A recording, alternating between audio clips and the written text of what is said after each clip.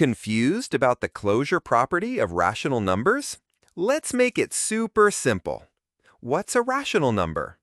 A rational number is any number that can be written in the form a divided by b, where a and b are integers and b is not 0. Examples? 1/2, -3/4, 5, which is 5 over 1, and even 0, as 0 over 1. All of these are rational numbers. What are properties in math? Properties are just rules or patterns in math that always work the same way when you add, subtract, multiply, or divide numbers. There are 5 important properties in total. Today, we'll talk about the first one, the closure property.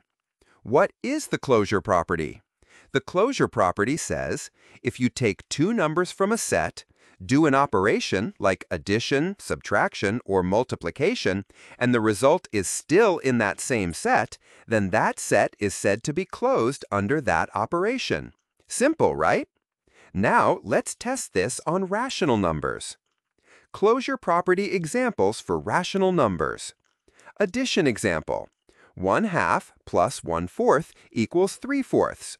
Both numbers are rational. The result is also rational. So, rational numbers are closed under addition. Subtraction example.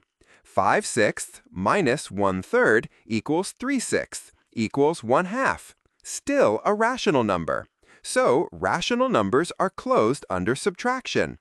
Multiplication example. 2/3 times 3/4 equals 6/12 equals 1/2. Rational times rational equals rational. So, multiplication is also closed. Division, valid case. 3/5 divided by 1/2 equals 3/5 times 2 over 1 equals 6/5. No problem dividing. The result is still rational. So, division can be closed, but not always.